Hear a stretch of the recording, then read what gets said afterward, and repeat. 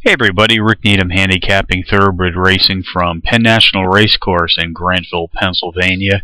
It's Breeders' Cup Day, Saturday, November the 7th, and this is my dayatthetrack.com race of the day. I'm going to focus on race 5 this evening, folks, 8:28 p.m. Eastern Post Time. It's a 6 furlong sprint on a dirt track, 3-year-olds and up race for a claiming purse of $23,000.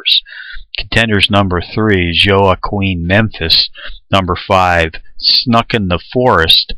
The paired entry of number 1, Indio, and the stablemate number 1A, Hail to the Cat on my list, along with number 6, Shameless Risk.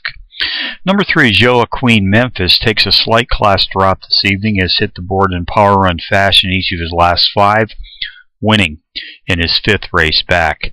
Number 5, Snuck in the Forest, a 6-to-1 shot, is the speed leader in this claiming field, sprinting at 6 furlongs on the dirt, and has hit the board in 2 of his last 3, including a power run win in his 3rd race back.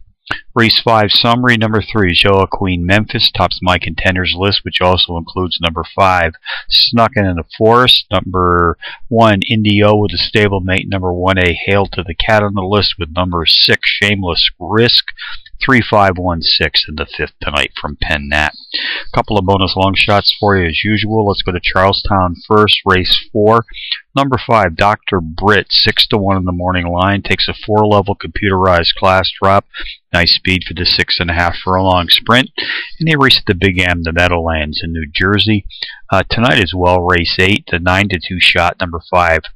Custer drops in class, is the speed leader in this optional claiming field, racing at or about a mile 70 yards on the turf.